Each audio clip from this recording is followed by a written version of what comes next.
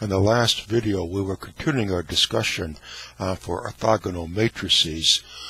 What we had derived is that if we have an xy axis system that gets tilted by an angle theta, so that, for example, if we have a vector starting here and ending here, it of course will have x and y components as well as x prime and y prime components. And in the last video, we derived the components of the orthogonal matrix. That's what these equations were right here. So these express x prime in terms of x and y.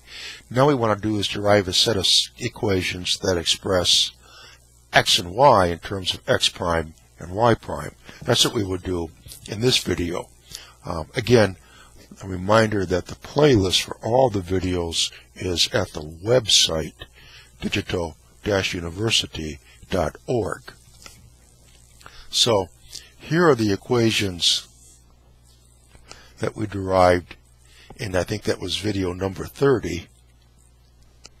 Let's see now if we can get an expression for x and y in terms of x prime and y prime. So let's say, which one can we start working with here? If we multiply this, both sides, by the sine of theta, this will give us x sine theta cosine theta. Then multiply this by the cosine of theta, we'll have x sine theta cosine theta. We might be able to cancel it out. So let's try it like that. Multiply both sides of this by the sine of theta.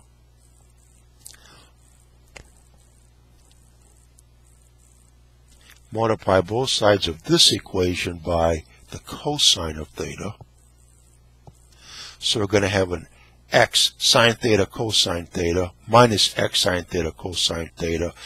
Add them together. Hopefully that will disappear. See if that helps us. So here we will have x prime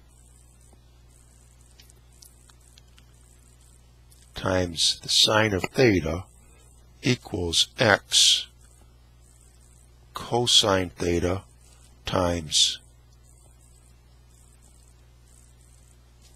the sine of theta plus y times the sine squared of theta. And here we will have y prime times the cosine of theta. That equals minus x sine theta cosine theta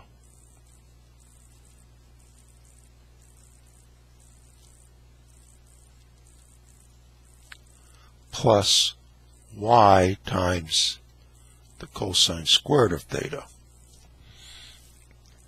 So we add these together, and what do we get? Here we have x prime sine of theta plus y prime cosine of theta equals, these drop out, and we have y times sine squared theta cosine squared theta, which is 1. So this works out pretty well. That's 1. So here then we have y equals x prime times the sine of theta plus y prime times the cosine of theta. So now we have y expressed in terms of x prime and y prime. Now let's see if we can get an equation that expresses x in terms of x prime and y prime.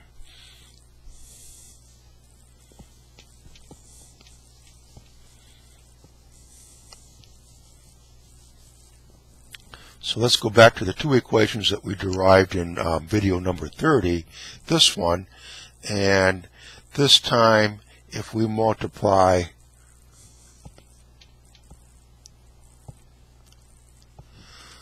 both sides, say, by minus the cosine of theta,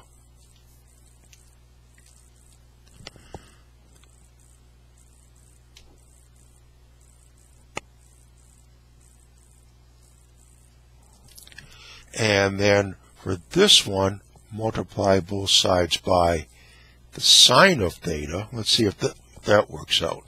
Times the sine of theta. Because here then, this would be y minus cosine theta sine theta, y sine theta cosine theta. We add them together, they drop out. Let's see if this works out for us.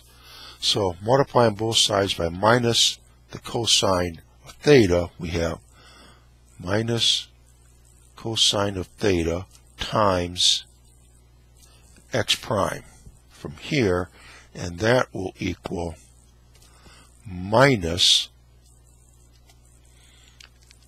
x times the cosine squared of theta. Multiplying here, then we will have minus y times the sine of theta times the cosine of theta. That's multiplying the first equation. Now, going across here, we're going to have sine of theta times y prime, and that will equal minus x times the sine squared of theta plus y sine theta times the cosine of theta. Okay, now I guess then, what are we going to have from here? We're going to have to add these in order to get this to cancel. So let's see. This will equal minus x times the sine squared theta plus the cosine squared theta. That should work out. And that will equal adding these together. Y prime sine theta minus x prime cosine theta.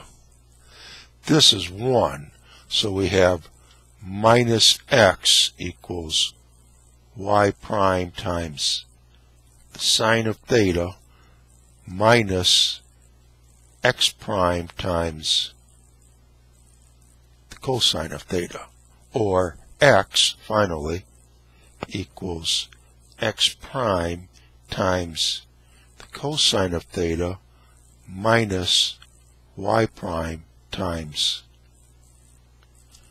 the sine of theta. Just multiplying this equation across by -1. Okay, so I think then that takes care of all the possibilities. Here is x expressed in terms of x prime and y prime, and what we just derived is that y equals x prime sine theta plus y prime cosine theta.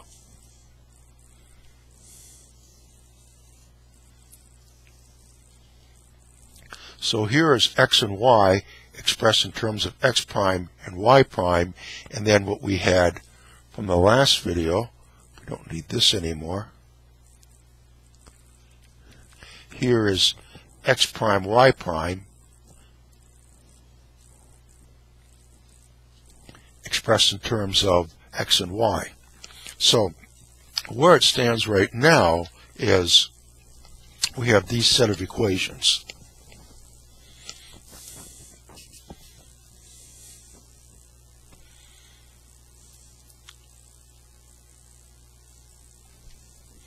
In the last video, we derived this expression in matrix form. It's this. Then in this video, we derived these equations, or in matrix form, they would be expressed like this. Now, one other thing we could do before we try to move on to some more topics, but the way that we derived these equations here, by multiplying both sides of the equation by the sine of theta and the cosine theta and adding and so forth, that's perfectly valid. But the more sophisticated or the more linear algebra approach would be to think of it like this.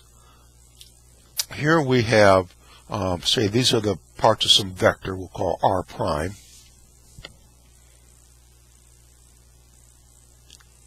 Equals some matrix times vector r.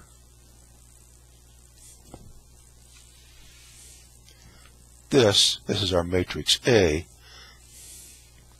can be written like this, and these orthogonal matrices, of course, they're invertible. In fact, for an orthogonal matrix, remember, its inverse is just its transpose.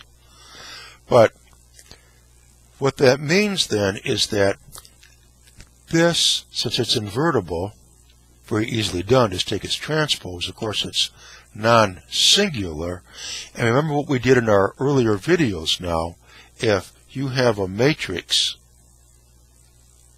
our matrix A, and we multiply it by a series of elementary matrices, non-singular matrix, say it's n by n, that will give us not just an upper triangular matrix, but that gives the identity matrix. Now, let's multiply both sides of the equation by the inverse of A.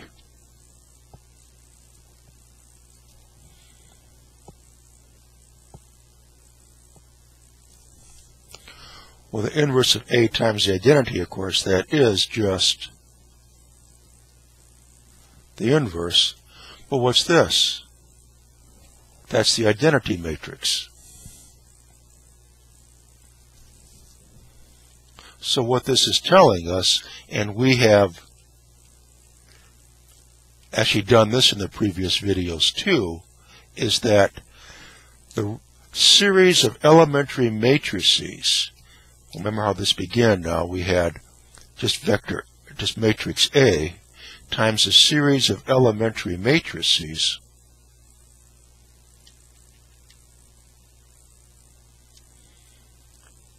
gives the identity matrix, but this same series of elementary matrices operating on the identity matrix gives the inverse of A. And in fact, that's how the inverse of A is found. Remember, we take the matrix A, and then we have also the augmented matrix with the identity matrix, and then we do elementary row operations that transformed A into I, and those same row operations transformed I into A minus. And that's how we found the inverse of matrices. And again, we had done this in the previous videos. Well, what we have right now is that here, the way this all began was in video number 27,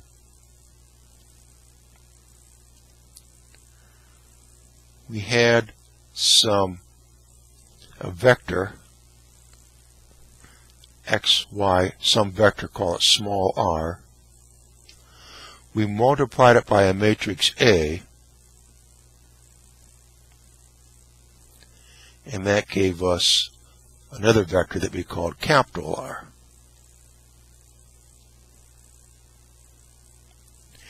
And remember, what was special about orthogonal matrices is that A is orthogonal, then the magnitude of R is the same as the magnitude of capital R. That we discussed in video number 27. So here we have a matrix that takes small r into big R by rotating it through some angle theta.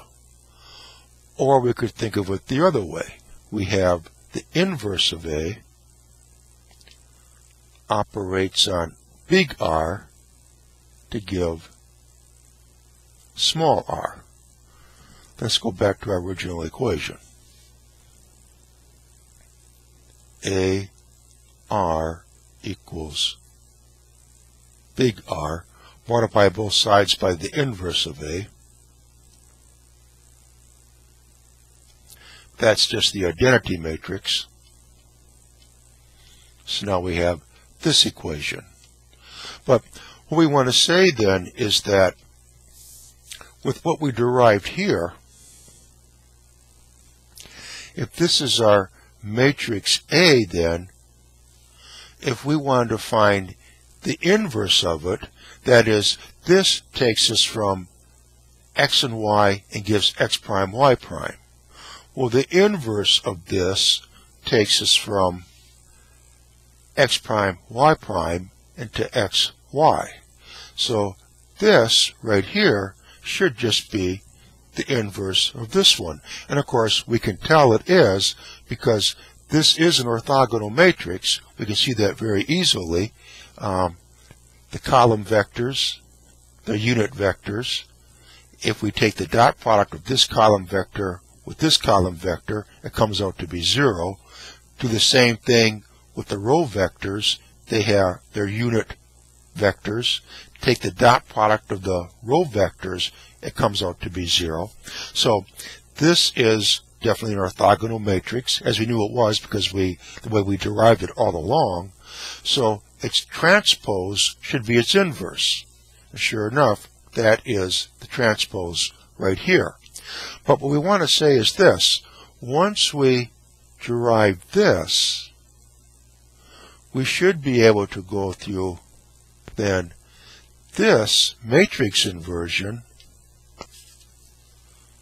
in order to derive this. Rather than doing what we saw us do in the video, we multiply both sides by sine and cosine, then add them to get terms that cancel and so forth. So in the next video, let's take this matrix right here, go through our Jordan-Gaudian elimination, and operate on the identity matrix at the same time and see if in fact we can derive this expression by going through that Gaussian-Jordan elimination process. So let's do that in the next video.